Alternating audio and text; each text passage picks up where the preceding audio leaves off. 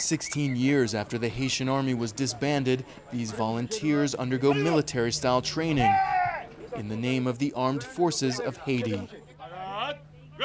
They consider themselves a reserve corps, and they say the day is near when Haiti will have a full-fledged military once again. We are mobilized in all corners of the country, not just here in Port-au-Prince. We want to save the nation. When you're alone, you're weak. When together, you're strong. In 1995, then-President Jean-Bertrand Aristide disbanded the armed forces. He argued that they had only served to promote coups and dictatorships. Haiti's new president-elect, however, campaigned partly on bringing the army back.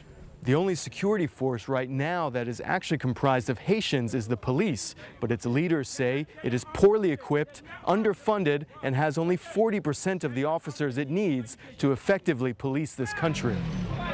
Since 2004, thousands of foreign troops led by the United Nations have essentially acted as Haiti's army.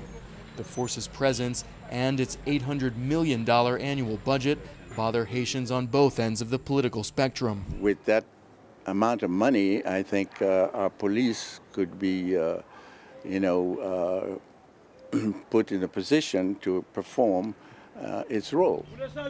Proponents of a new army say it would bolster the police and allow Haitians to protect themselves. But for others, soldiers on the streets would conjure up memories of only one thing: brutal repression. Mario Joseph investigates mass killings committed in the past by the armed forces and their paramilitary proxies. The Asian people have a short memory, some of them. And then, the time passed too quickly, too. But some young people who never experienced the army.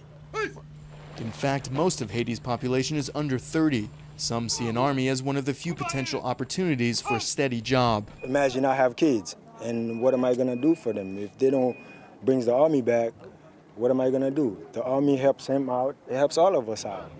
Whether or not the idea is feasible in today's Haiti remains debatable. So too, perhaps, is the wisdom of actually carrying it out. Craig Morrow, Al Jazeera, Port-au-Prince.